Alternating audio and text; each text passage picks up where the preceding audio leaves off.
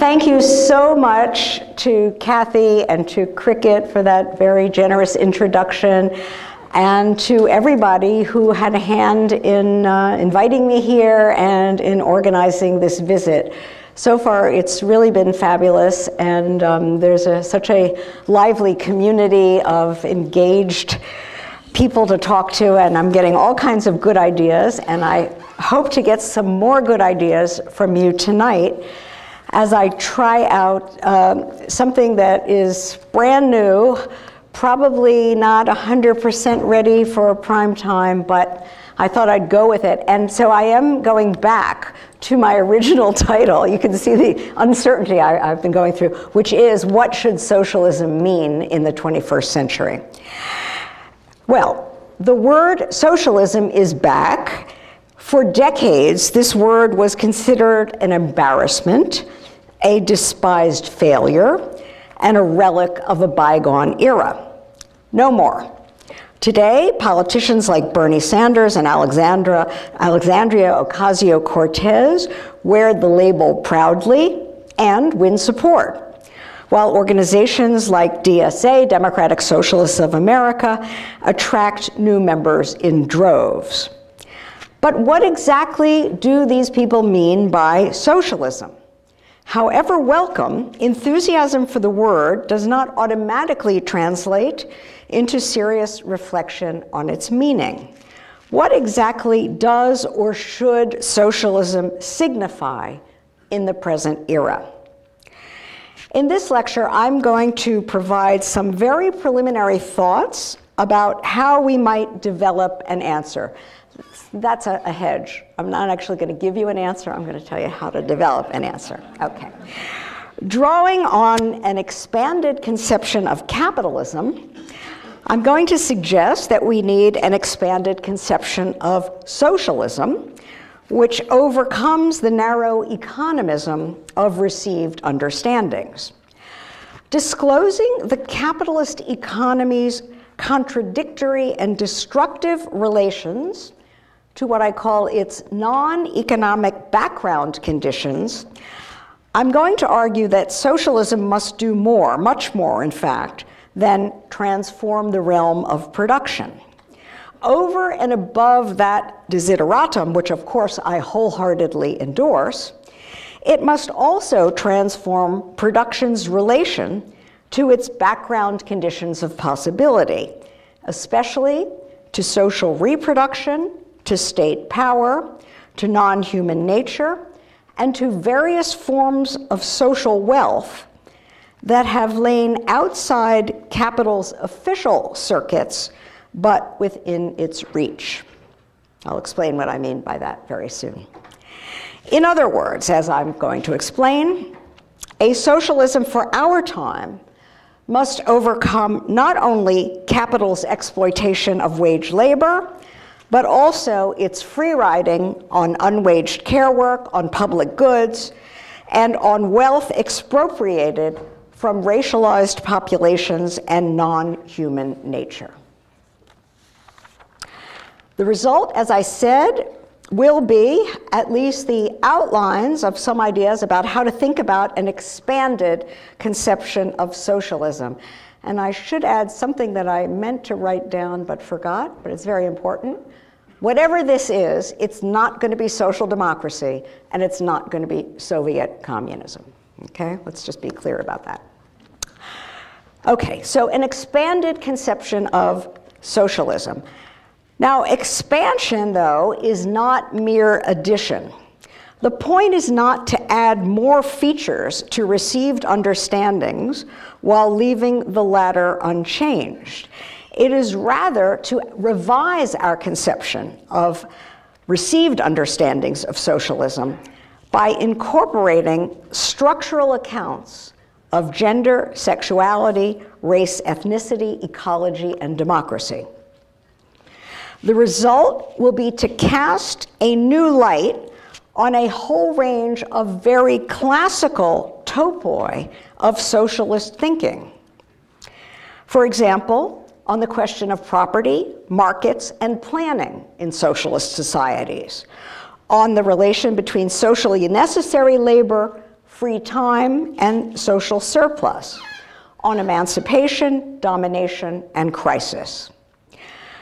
I won't give anything close to a full accounting of any of these matters, let alone all of them, but I aim at least to indicate how they are going to look different, how they assume a different guise once we view capitalism as something more than an economy, and once, therefore, we view socialism as something more than an alternative economic system. Now, I'm going to begin with capitalism, and this, I think, is the absolutely necessary starting point for any discussion of socialism. Socialism, I mean to say, is no mere ought or utopian dream. If it's worth discussing at all now, it must be rather because it's the crystallization of real, historically emergent possibilities, of potentials for human freedom and good living, potentials which capitalist society itself has brought into view, but cannot itself realize. Put differently, socialism is a response to capitalism's impasses, to the problems it generates non-accidentally and which it cannot solve. Likewise, socialism aims to overcome capitalism's built-in injustices, as well as its structurally grounded social divisions and social conflicts. More generally, socialism aims to remedy capitalism's ills. And so it is there with capitalism that we must begin. Only by identifying capitalism's constitutive dynamics and institutional structure can we grasp exactly what it is that must be transformed. And only by proceeding on that basis can we envision the positive outlines of a socialist alternative. So, what exactly is capitalism and what is wrong with it? Often, capitalism is understood narrowly as an economic system. A system whose defining components are markets, private property, especially in the means of production, waged labor, commodity production, exchange transactions, credit, and finance. All of these things, of course, are denominated in money terms, and all of them are combined in such a way in a capitalist society as to institutionalize the pursuit of profit as a system imperative, something that must be done. Now, on this view, capitalism coincides with the range of activities, relations, and objects that are directly monetized. Let's call this the narrow or restricted view of capitalism. It's held by most people in the business world, by mainstream economists, and it's the unreflective common sense of our society at large. More surprisingly, perhaps, even many of capitalism's critics subscribe to this narrow view. Traditional variants of Marxism, for example, understand capitalism as a system of class exploitation centered on the relation between capitalists and workers. That is, between those who own the means of production as their private property and those who own nothing but their own capacity to work and who must sell that peculiar commodity, which Marx called labor power, to a capitalist in order to live. This relation, on the view I'm describing, is centered on a market exchange, that is, the exchange of labor power for cash wages. But it is not an exchange of equivalence. Rather, the capitalist pays only for the worker's socially necessary labor time, that is, the hours needed to cover the costs of the worker's subsistence. The capitalist appropriates the rest of the time the worker works as surplus value. The relation is therefore one of exploitation. That's the technical meaning of that term in Marxism. Class exploitation, then, is the crux of capitalism on this traditional Marxist view. It is the source of profit and rising productivity, but also of poverty, inequality, and unemployment, of irrationality, and of periodic outbreaks of economic crisis. Now, this traditional Marxist view is a huge improvement, head and shoulders above the standard apologetic views, and yet it is still too narrow. It's not that the view is wrong so much as that it's incomplete. It captures what I like to call the front story of capitalist society while glossing over the back story. The backstory, and here actually I should speak in the plural, the backstories, are about the non-economic conditions that make possible the economic front story. Let me mention very briefly 4 such conditions. First, the unwaged labor of social reproduction, that is the work primarily, but not only, of women in households, in neighborhoods, in civil societies, in some cases in public service institutions, the work that includes housework, child birthing and child raising, care of adult family members, household maintenance, and all the work of preparing either future labor power or replenishing existing labor power, okay? So that's an absolutely necessary, non-economic, non-monetized precondition of economic production in a capitalist economy.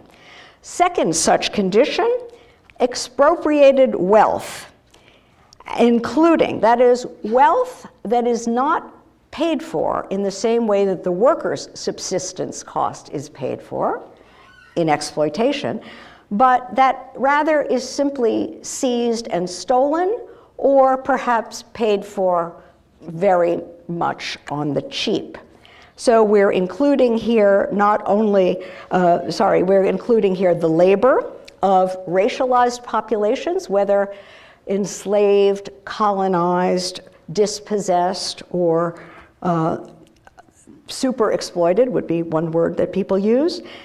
And these subjects are those who are not accorded the status of free workers who own their own labor power and must therefore be recompensed at least for the socially necessary costs of their own reproduction. Instead, they are constructed as dependent or unfree others whose property, whose assets, whose persons can simply be seized.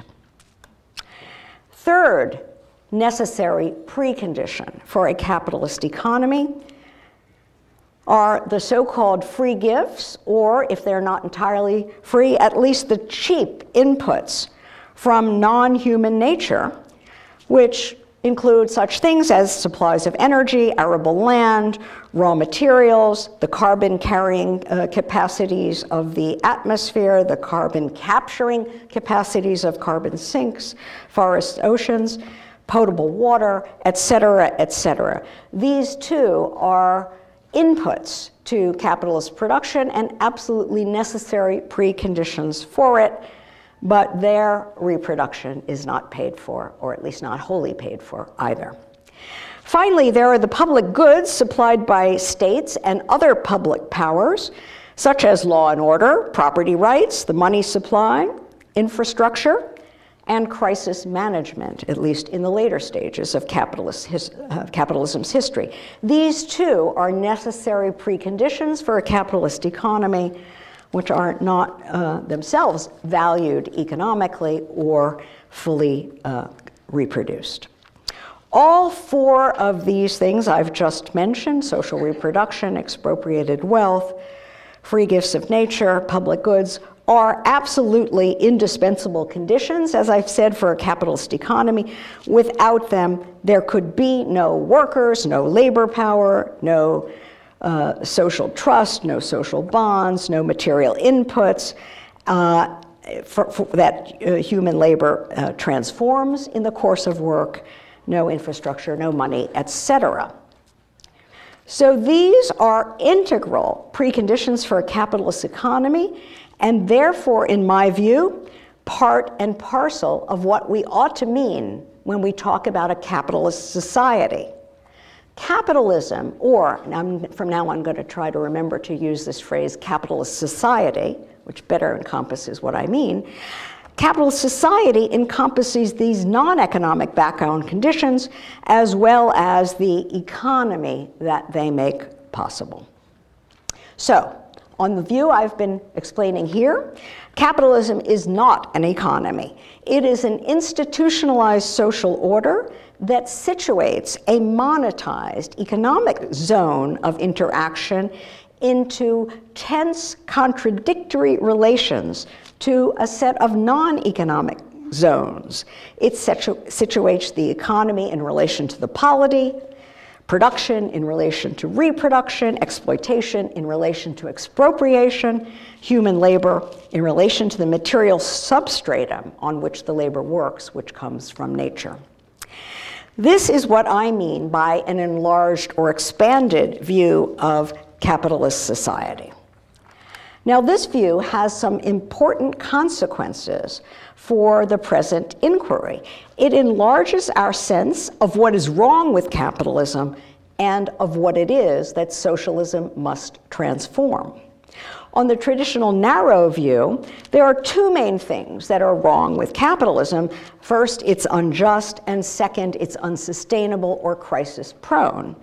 Both of these are very important ideas, but they are, again, sometimes or usually interpreted too narrowly. On the narrow view of capitalism, its injustice consists in exploitation. The fact that the worker works many hours for free for the capitalist producing enormous wealth in which she or he does not share, the benefits of which flow to capital. Capital which appropriates the surplus and reinvests it for its own purposes and its own further benefit in an ever-expanding spiral of accumulation.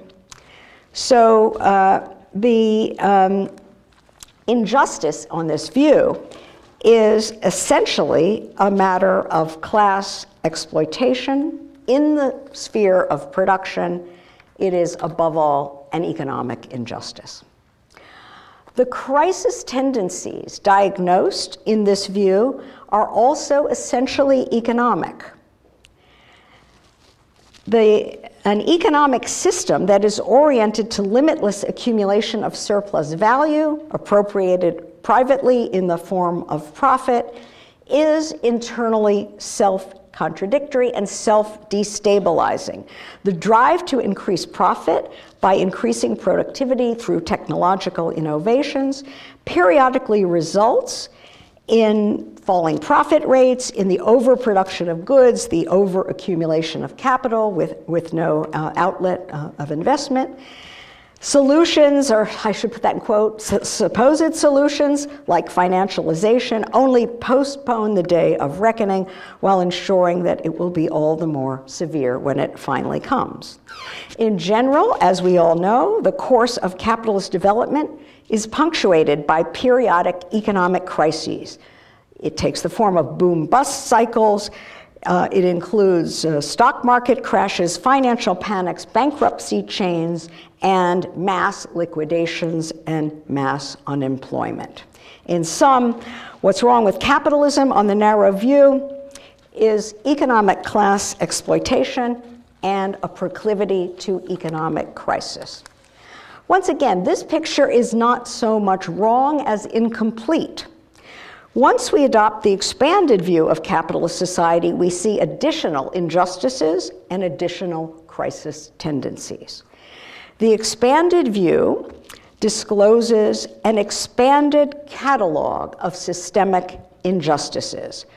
First, the social, structural institutionalization of a fundamental division between two types of necessary social labor: economic production remunerated by wages, and social reproduction remunerated supposedly by love.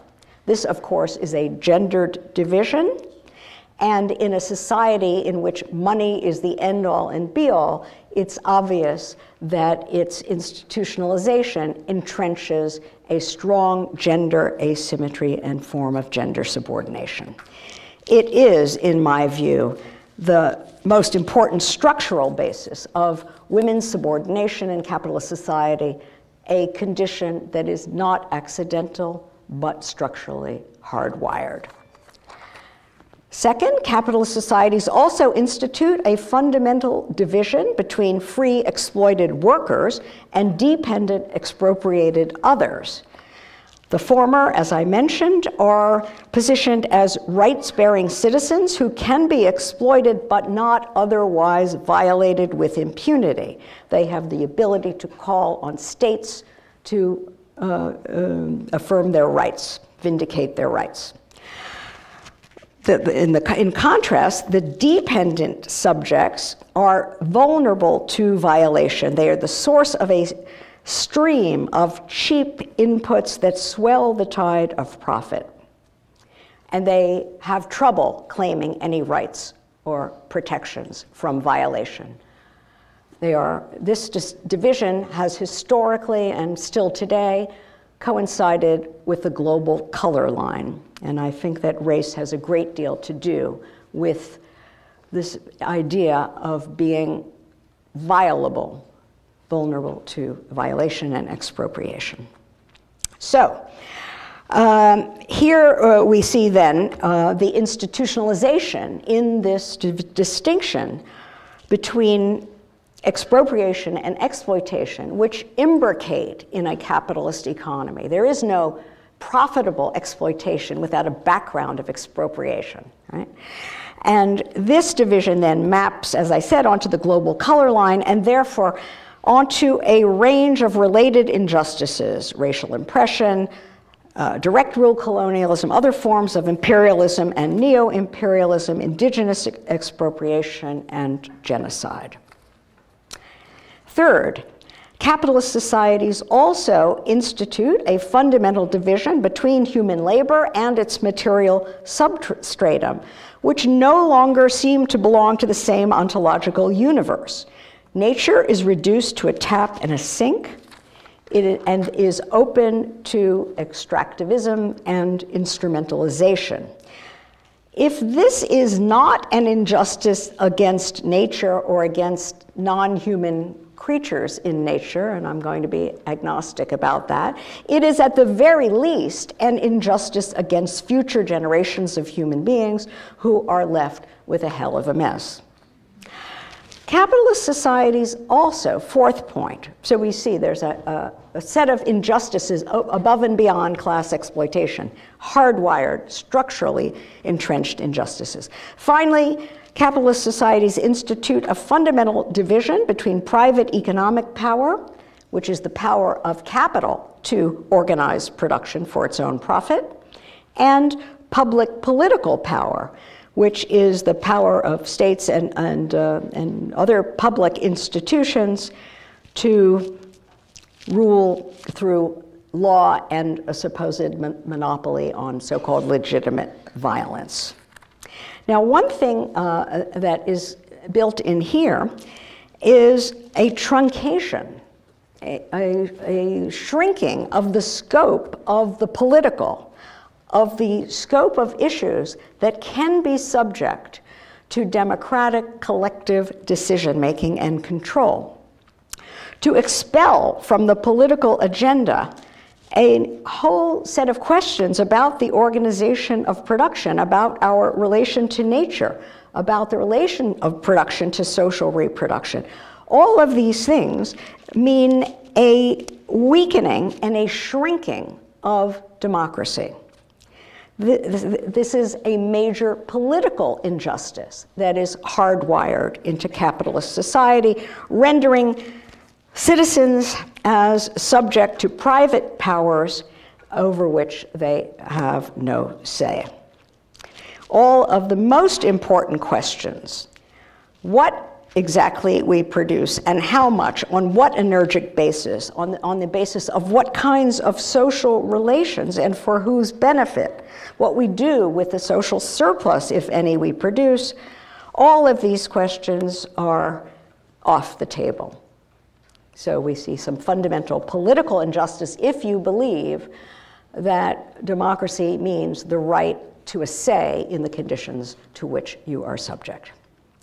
So, on an expanded view of capitalist society, all these injustices are structural. They are every bit as deep-seated and as non-accidental as class exploitation.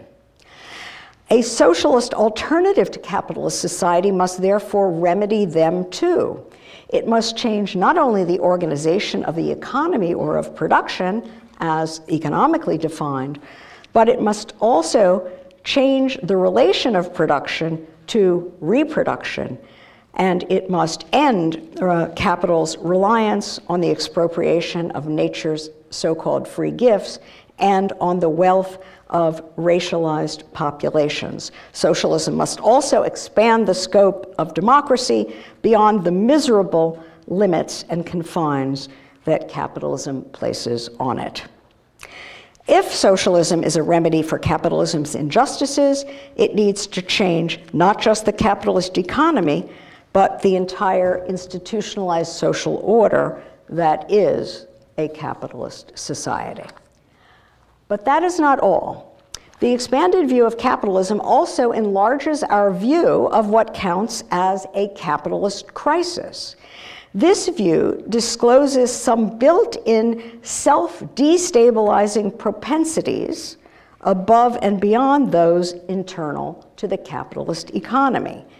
These propensities include a structural inclination to social reproductive crisis as capital tries to avoid paying for unwaged care work, the very activity on which it depends.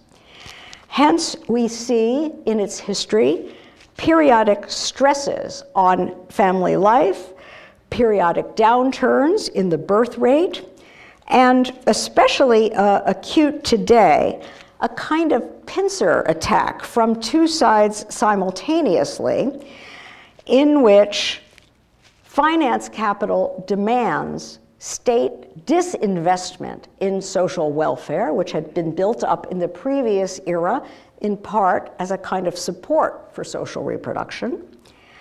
That's one side of the pincer movement. The other side is the recruitment, massively, of women into waged work, long hours of grueling, low-paid service work especially. You put these two things together, defunding of public support for social reproduction, demanding that the historic providers of it, namely women, spend their time devoted to accumulation in the wage sphere, and you have a real crunch, as we see today. So, built-in tendency to social reproductive crisis, which periodically becomes acute. Third, a tendency to ecological crisis, as capital tries to avoid paying the full replacement costs of the inputs it takes from nature, resulting in things like soil depletion, resource depletion, depletion of the atmosphere's carbon carrying capacity, the overwhelming of carbon sinks. Capital helps itself to all of these things without accounting their ecological reproduction costs. It assumes, as it were, that nature is just infinite and can replenish itself ad infinitum without limits, a proposition we now know to be clearly false. As a result, capitalism periodically destabilizes the metabolic interaction between human beings and the rest of nature, leaving a trail of wreckage in its wake. And today, of course, we know an especially acute outbreak of ecological crisis, above all in the fact of global warming. Third, Capitalism's tendency to ecological and social reproductive crises are inseparable from its reliance on expropriated wealth from racialized people and its reliance on stolen lands, constrained and coerced or bodies, confiscated labor, confiscated animals, tools, reproductive capacities. Its reliance on racialized regions and zones also as a dumping ground for its toxic waste, hence environmental racism and global care chains where it imports, right, cheap reproductive labor to replace the work previously done without pay for working mothers. So here we see an intertwining of the ecological, the economic, the social reproductive, and the racial ethnic antagonisms in a new form of crisis. Finally, we can't avoid mentioning capital's proclivity to generate political crises, both crises of governance and crises of hegemony. Capitalism tries to have it both ways. It lives off public goods while trying to avoid paying taxes and to weaken state regulatory capacity, to hollow out public power. Today, today, globally, mega corporations, Colin Crouch uses a great phrase, oligarchalistic mega corporations with a global reach by far outgun the territorial states who might have once claimed to be able to rein them in. This is an especially acute issue now with financialization, as financial markets and investors take it upon themselves to discipline states, no longer to be disciplined by them, but to tell states what they can and cannot spend money on and to how much and so on and so forth, thereby hobbling state capacities to solve our problems and especially to rein in capital.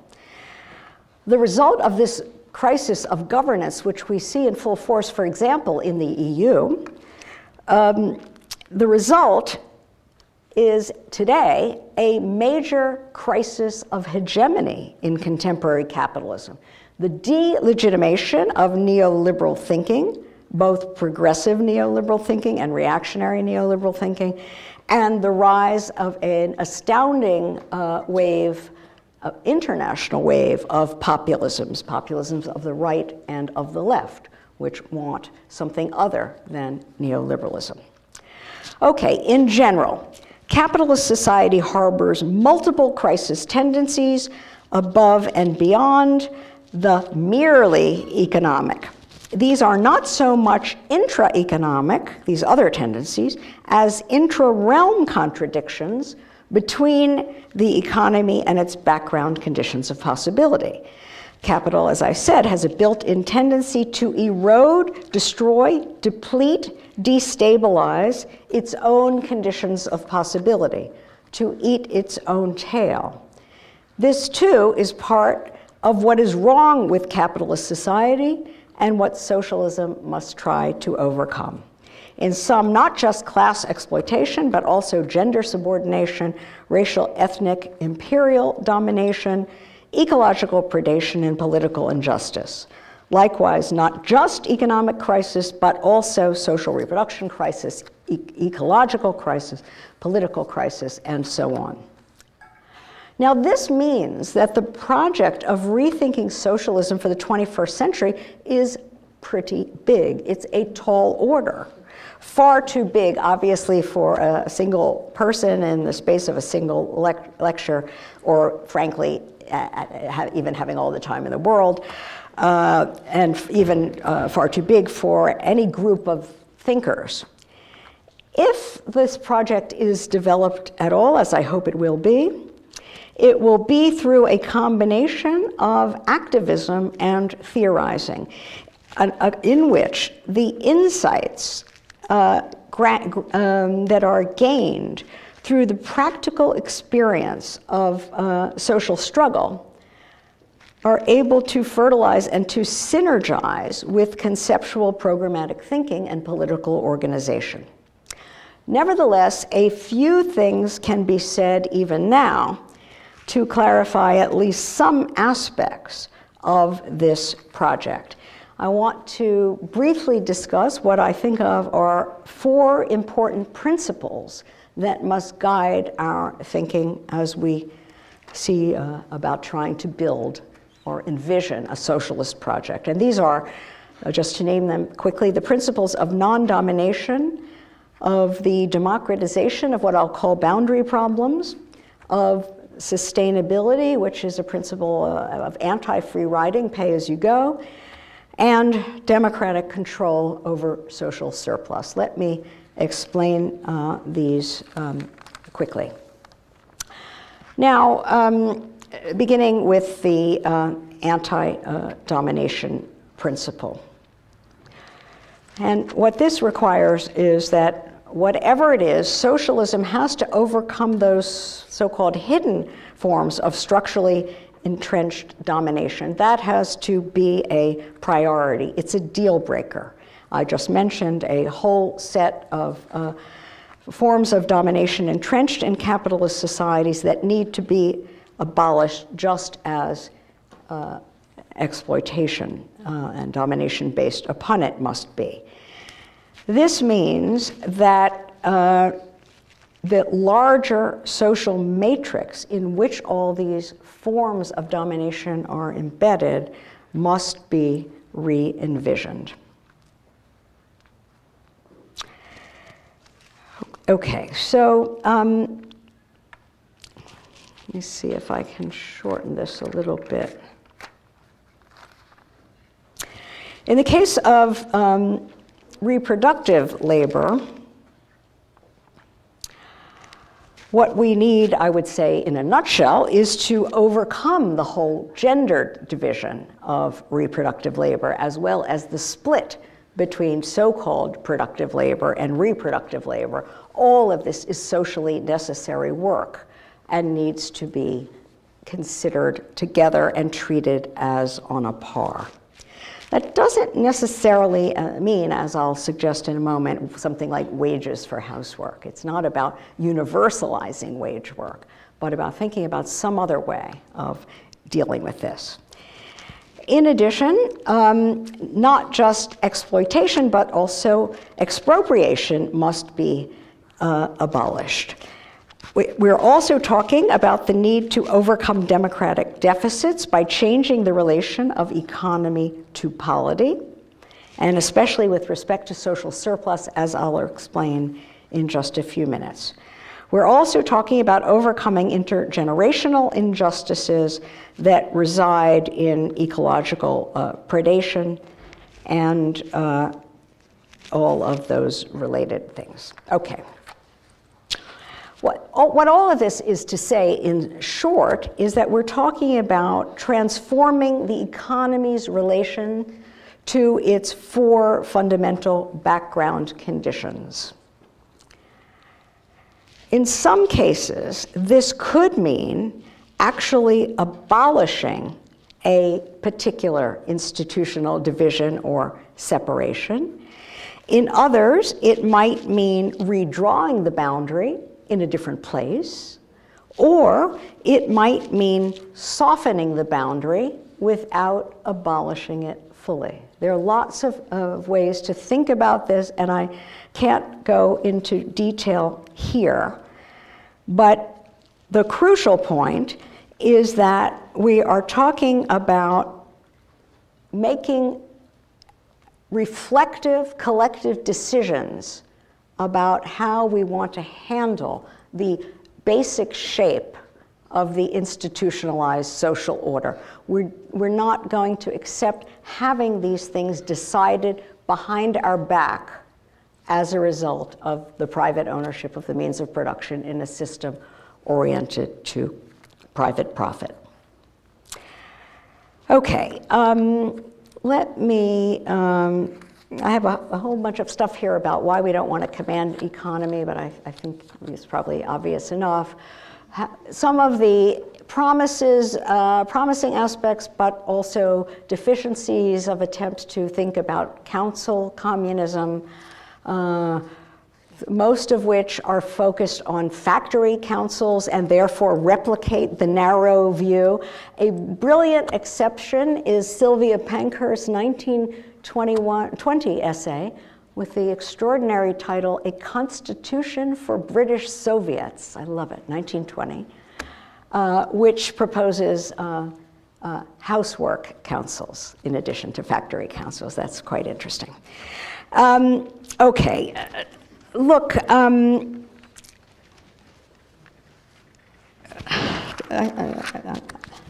we're talking about a whole set of, of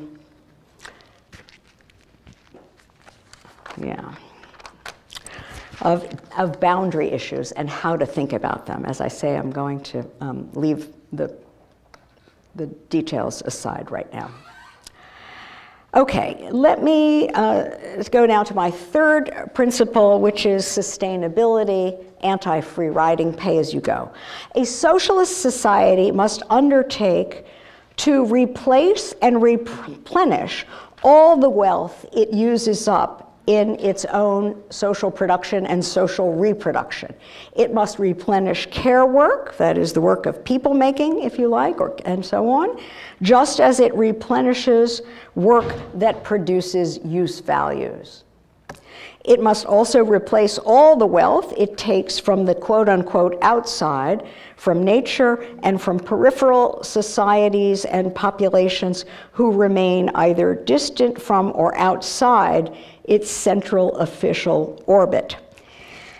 It must repair and replace all the political capacities and public goods it draws on in the course of meeting its other needs. It can't hollow out public power.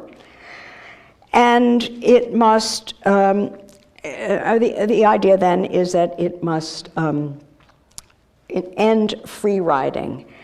This proviso is the sine qua non for overcoming, obviously, the intergenerational injustices endemic to capitalist societies. We're talking then about free riding on nature here. It is also necessary, though, to overcome the multiple crisis tendencies that are built into capitalism, the ones that I just explained.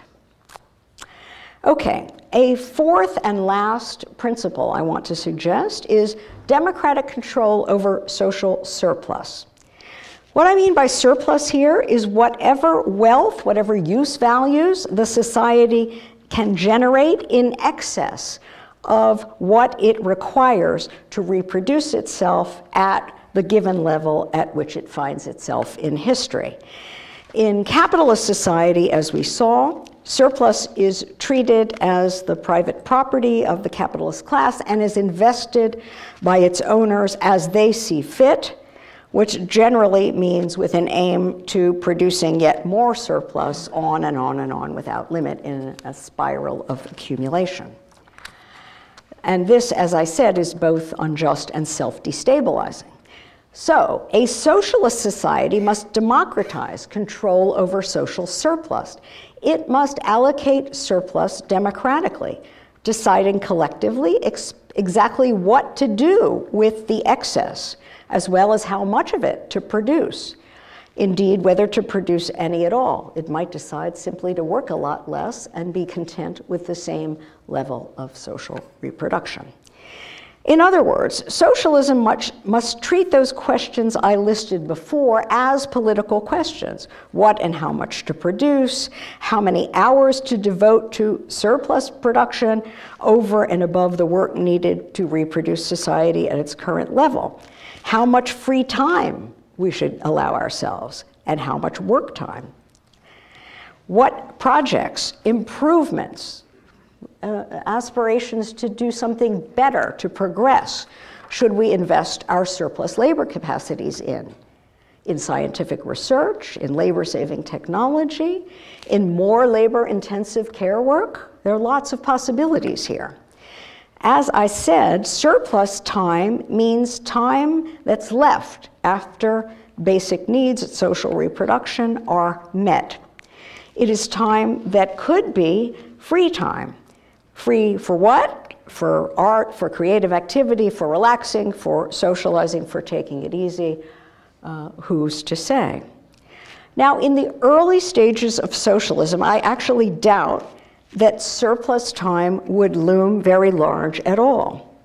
The reason has to do with the enormous unpaid bill that socialist society would inherit from capitalism. Although capitalism prides itself on its productivity, and although Marx himself thought it was a veritable engine for producing social surplus, I have my doubts.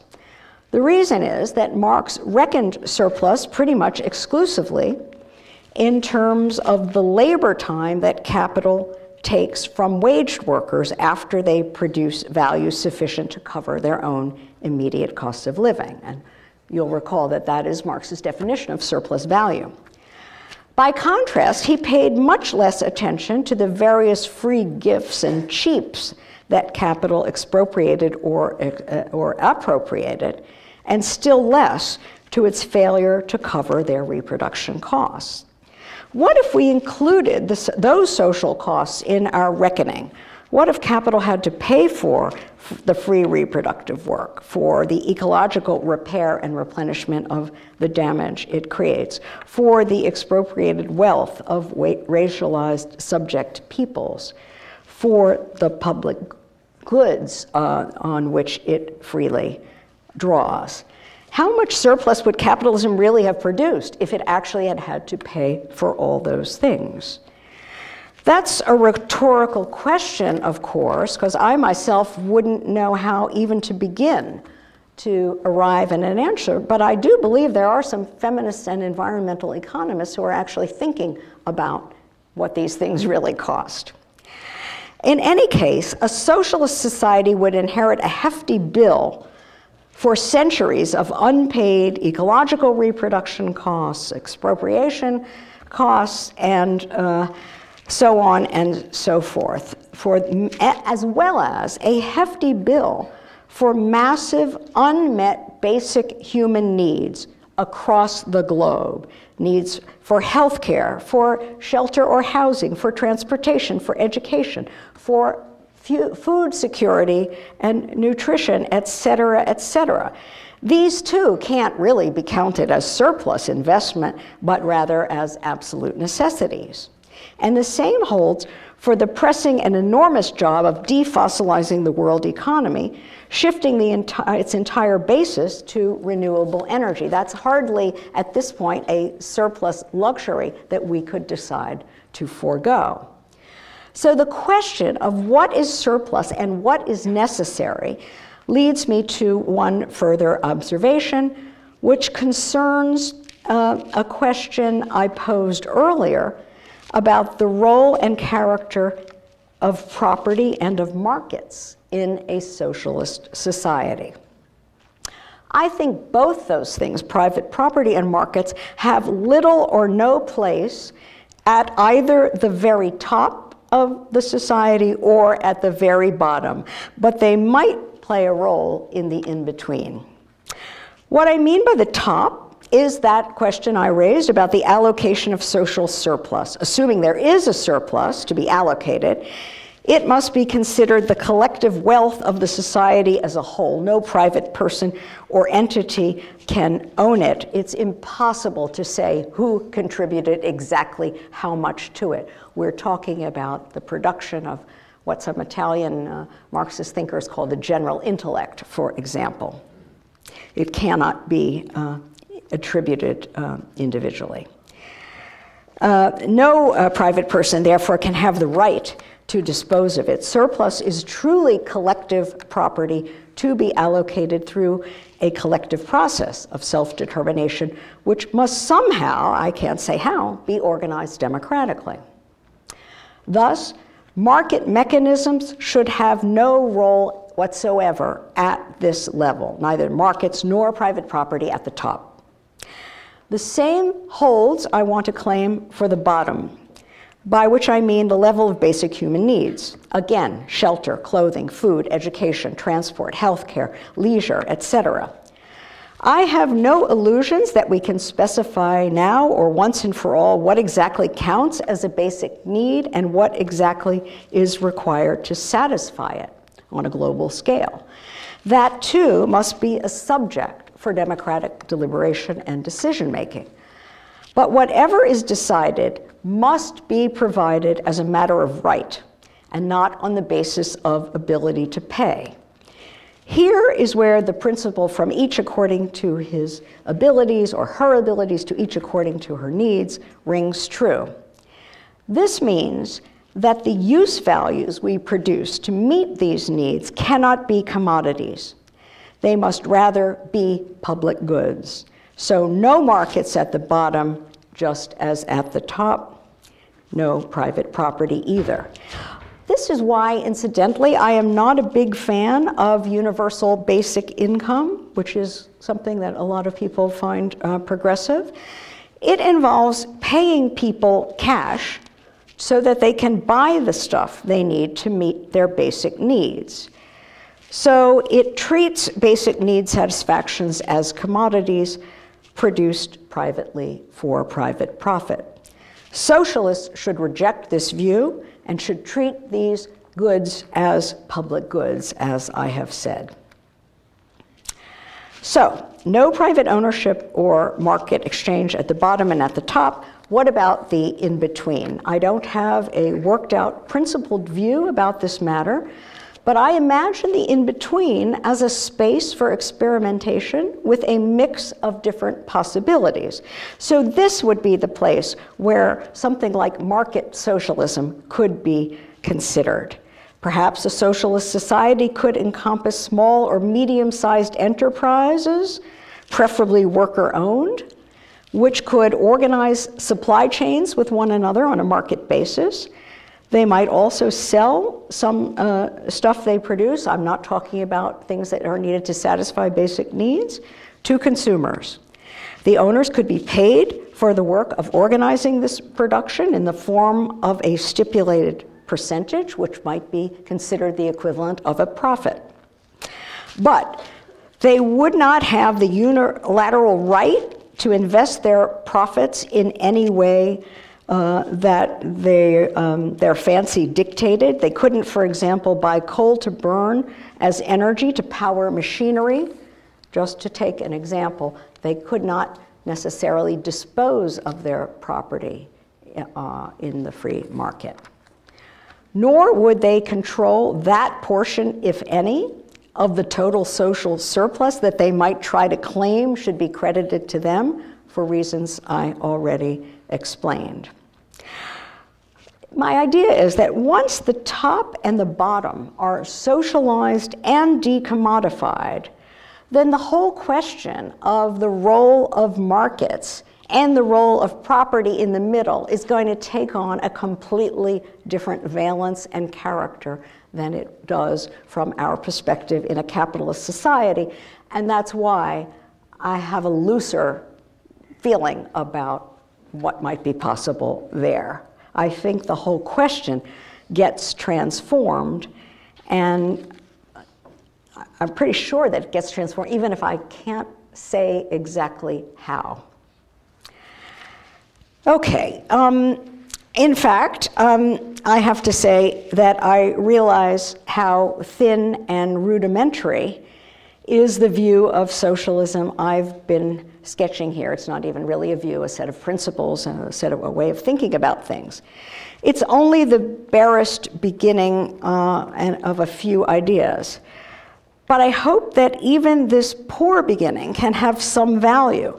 I hope specifically that it convinces you that the socialist project is worth pursuing, that socialism is not simply a dépassé relic, nor a fashionable buzzword, but the name for a genuine alternative to the system that is destroying the planet and is mocking our capacities for living well and freely in a democratic way.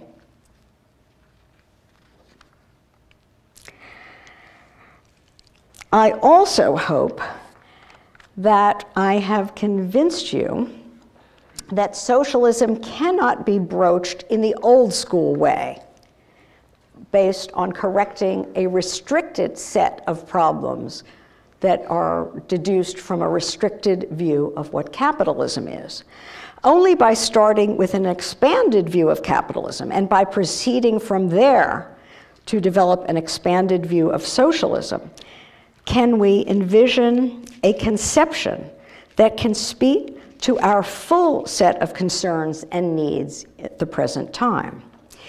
If I have persuaded you of that, and if I have inspired you to want to pursue this project further, I will have considered this lecture, despite its evident defects, a success. Thank you.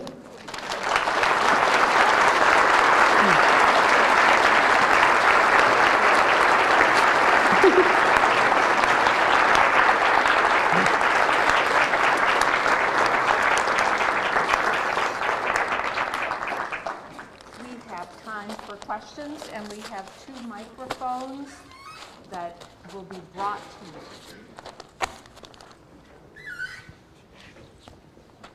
Right in the middle. Here. Hi, thank you for such a... I ask you to introduce yourself. Absolutely. I'm Andre Stevens. I'm a PhD candidate here in sociology. Thank you for such a wonderful and thought-provoking lecture. There are a couple questions that I had based on some of what you said. The first one related to, you sort of described the evolution from, I'm going to call it the Keynesian version of capitalism, which focused a lot on social reproduction, to this sort of more financialized version in which there wouldn't be any sort of mechanism for social reproduction. You talked about sort of having women occupy the space of low-wage work, but also having, I suppose, immigrants come in to sort of replace a lot of workers who I think would be relegated to marginalization. And so I was curious about what you saw as social reproduction within that context. And then my second question related to the sort of rise of financial speculation in a world where Jeff Bezos announces that he might get divorced, and that causes billions of dollars of wealth to be erased from Amazon. This notion of workers producing sort of surplus value, and that surplus value being democratized. So much of what financial capitalism is about sort of projecting into the future speculation about wealth. And so I'm just curious about how we democratize that version of wealth, not creation, but sort of wealth speculation. Within this framework of socialism. Got it. Thank you very much. It's a great question, and you're absolutely right. You've sort of read, in a sense, between the lines, because there is a historical hypothesis in the background of what I said that is this shift from what you called a Keynesian form of capitalism, I would call it a state-managed form, to this financialized, globalizing, neoliberal capitalism in which capital escapes the regulatory capacities of states upon which the previous form depended. And I quite agree that in state-managed capitalism, or you could call it social democratic capitalism or New Deal capitalism, one thing that happens is that states step in to try to rescue capital from itself, in part by shoring up the depleted capacities for social reproduction that the earlier laissez-faire version is just taking people and chewing them up and spitting them out, and there's no ability to actually, the working class is almost unable to reproduce itself in that previous model. And so one thing that social democracy does is say, okay, we're going to step in, capital won't do it, we the state will do it. And that, as you suggested, is all being undone today. And the result then is this big squeeze on all of that socially necessary activity that states are backing off from, and that the traditional providers no longer have the time or energy, the capacity to provide at the same level. So you're quite right that one solution is to bring in low-waged immigrants, usually women of color, with virtually no labor rights, who are vulnerable to all kinds of abuses and so on. Unfortunately, this is like the hidden underside of what passes for women's liberation today in the middle and upper middle classes, in the professional managerial strata, where women are able to climb the corporate ladder because Sheryl Sandberg says they're leaning in. I say they're leaning on this expropriated other labor. Financial speculation, there's so much to say about that. One thing to say is that in this phase of capitalism, capital has stopped paying even mainstream free exploited workers the full cost, socially average necessary cost of their own reproduction, the cost of living. And the solution to declining wages, which threatens consumption and therefore threatens profits, has been consumer debt. So I'm sure plenty of people in this audience know all about student debt, credit card debt. Some of you may know about payday loans, obviously home mortgages, and so on and so forth, all of which really mean that even waged workers are not able to live on current wages. They're borrowing against future wages, which they hope will materialize. And we see this same dynamic in the global south, or even in the south of Europe, where with sovereign debt, which basically means eviscerating pensions, which people held as legal rights, and closing hospitals and basically killing people at the behest of central banks and investors. So this is a part of a huge shift, from that portion of the social product that went to at least the official working class, now being drained to capital. This is no longer really only exploitation. It's exploitation overlaid with expropriation, because they're drilling into bone here. I think from everything I said, a socialist society is certainly not going to do that. And you asked about financial speculation. I don't think a socialist society can have financial speculation at all. But it certainly needs and should have credit, right? The ability to fund projects that are promising in the sense of potentially socially valuable on a broad scale, allocating credit not according to what some investor thinks he or she can make money off of, but rather according to the social validity or value of the project. So I think credit, I'm following Robin Blackburn here, should become a public utility, just as electricity in some socialist cities was a public utility at one point.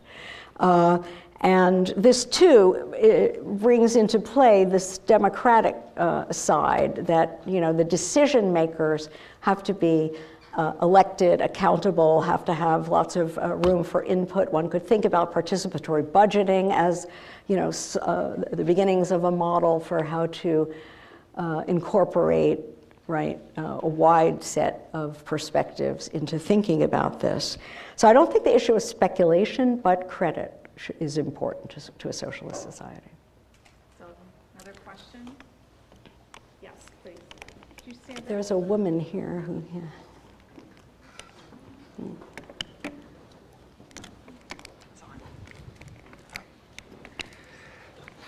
Excellent presentation.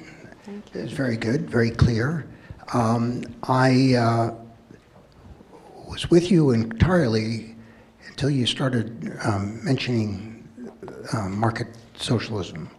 And the concern I have, and I know you can't go over everything, but the concern I have is what a lot of people today, what people have been talking about is what is the impact of markets? What are the impact of markets? Good. And what are what is the role of money in a socialist society? Right. And one of the concerns I have about this middle stratum that you referred to, where there would be markets, et cetera, or there might be markets, is that we're talking about the pernicious role of fetishism. Yeah. That markets aren't a thing, capital's not a thing, and money's not a thing, but they're social relations that involve competition, involve atomization, et cetera. Yeah. So I would be very interested to hear what you have to say about that. Good. So you're absolutely right that there's an important strand of critical theory, of anti-capitalist thought that focuses on the alienation, the reification, the fetishism that they claim, is like built into the money form. So anytime you are buying something with money, it changes the grammar of the thing, it changes your relation to it, it changes your relation to the person you transact with, which becomes what does Postone call it? A relation of dissociated sociality. Indifference is a word Marx uses a lot. You have personal independence, Marx says, based on thoroughgoing objective dependence and indifference. So this is maybe not a great kind of sociality in a qualitative sense. I think this is too one-sided. It's not wholly wrong, but I really here am more convinced by the thought of Georg Simmel, who I think explains the trade-offs. That personal independence is an important positive good. So for example, do you really want to spend a great deal of time kind of chatting up the guy you're buying a pair of shoes from, getting a relationship of non-indifference? Well, life is short. I think money is, insofar as money, what does a monetary transaction mean? It means that you can opt out of taking everything as a topic at which, as a Habermasian would say, you must be oriented to reaching agreement. If you had to reach agreement about everything, your life would be just one interminable meeting. And I think that money can be very liberating from all of that. It's simply a device that gives you a shortcut. We live in a very complex society. It is a mass society.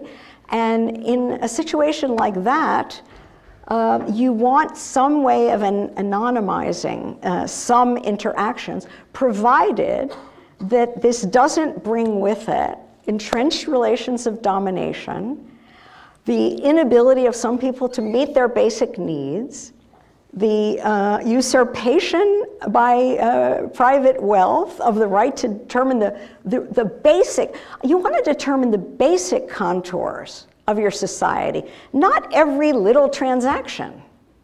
If you can get the structure right, then you don't have to worry about every little transaction. That's how I see it. So that's why I don't have a principled objection to all markets. And I'm also a follower of the guy I call the other Karl, Polanyi, who usefully pointed out that, all sorts of things count as markets. Markets have existed in virtually every society. What we don't want are so-called self-regulating markets, unregulated markets, markets that are subject to no political, moral, religious, cultural, normative constraints, but only to the mechanical play of supply and demand. But markets that are tightly regulated with all, in light of all the various values and principles that I've discussed, might not be a bad option in some areas. But we have to decide which, and that definitely, that question, which areas, is a question for a democratic debate and decision-making. It's not something that should be decided behind our backs. Higher education. Yes, exactly.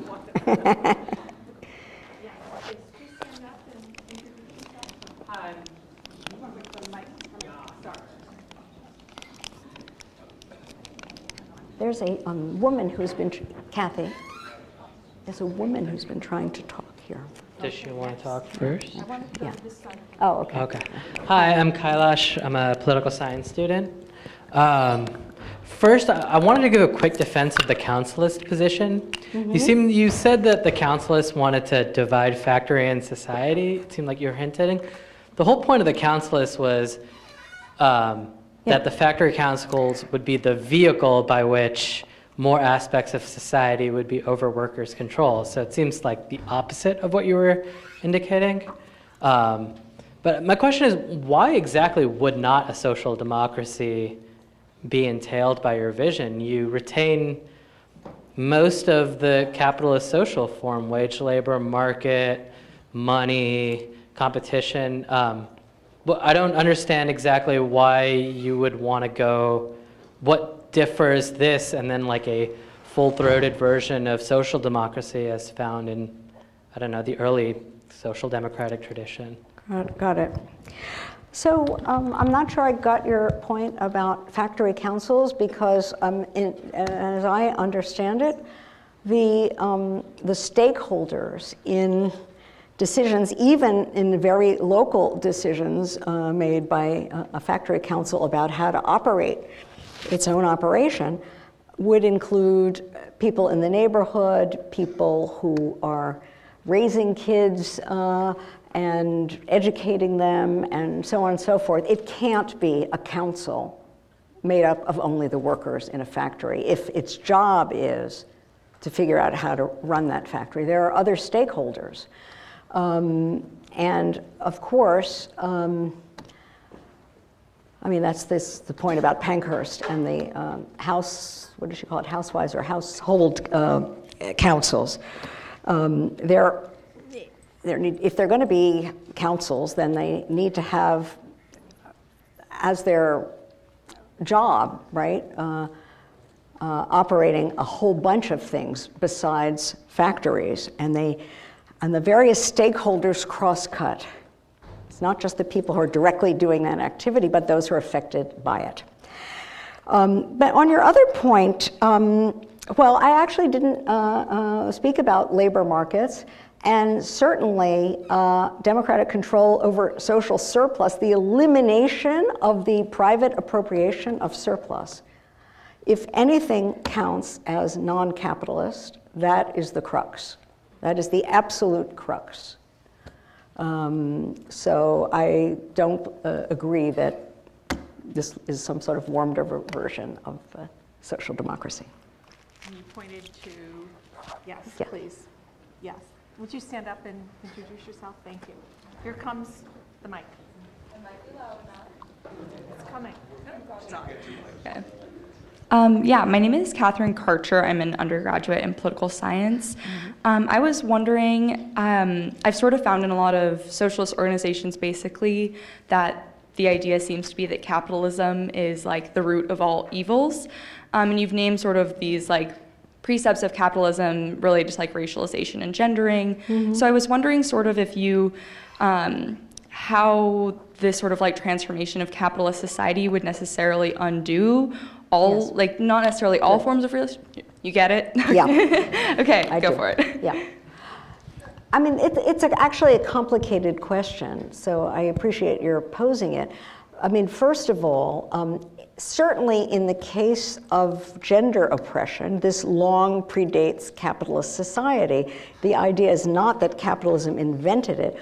I think on the question of racial oppression, you might actually make the case that, okay, we have the impurity of the blood in 1492 in Spain, but you know, it really is the dispossession of so-called New World peoples and the institution of racialized slavery and so on that creates modern racism. So I think there's a case to be made. In the case of gender, it's not that, that capitalism creates something out of thin air, but it thoroughly transforms the nature of gender asymmetry.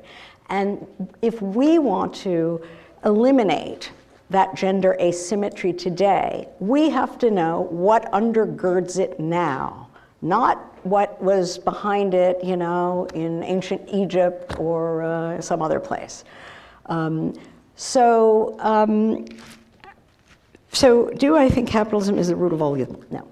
The point is, I mean, you have to decide sort of what your priorities are. My priorities for thinking about socialism have to do with overcoming the structural basis that entrenches these relations in a persistently unjust way. There could be holdovers, psychic, you know, people with bad thoughts about women or people of color or trans people or whatever. There could be all kinds of holdovers, and then you sort of have to decide how much you're going to get into the nitty-gritty of micro, you know, behavioral engineering, et cetera, of that kind of stuff, because it does carry, right, a cost at the level of a certain tendency towards, illiberal authoritarianism that even that a socialist society, I mean, want to endorse that side of liberalism, right?